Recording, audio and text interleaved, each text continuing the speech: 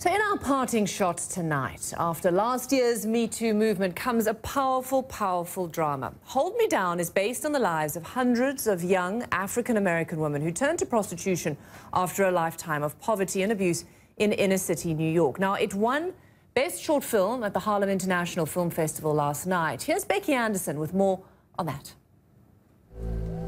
Hold Me Down captures a day in the life of a young mother working in an illegal strip club just to make ends meet. But it's not just another film about the sex industry.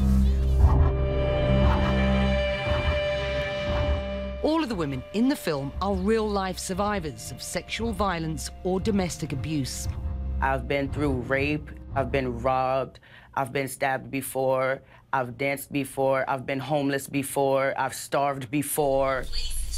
This is the harsh reality that shocked the film's young Swedish director almost 10 years ago. He saw the dark side of the American dream as a 19-year-old student in New York at what he thought was just another house party in Harlem. I witnessed a young woman have sex with a stranger on the floor of a crowded room. When I asked her if she was okay, she told me that she had a 2-year-old daughter and that this was what she had to do to survive.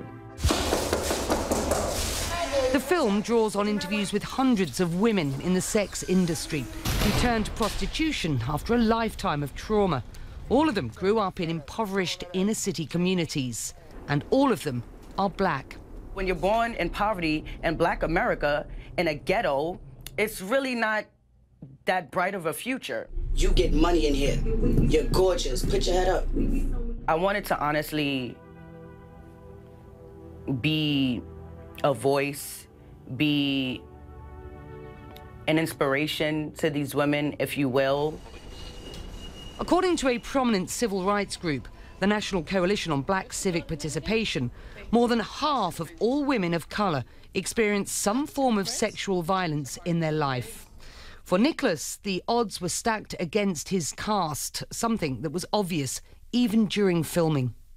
It was really difficult to deal with the fact that, you know, every 3 weeks one of the women involved would go through something really terrible, you know, being evicted or beaten or raped, losing their jobs or being put out on the streets. And whilst I was there as a sort of life vest, my help was really nothing compared to this, you know, this stormy ocean of everything that went against them. The film doesn't have a Hollywood-style happy ending, but in real life, at least some cast members are now in higher education, and most of them want to continue acting, changing their lives one step at a time. Becky Anderson, CNN.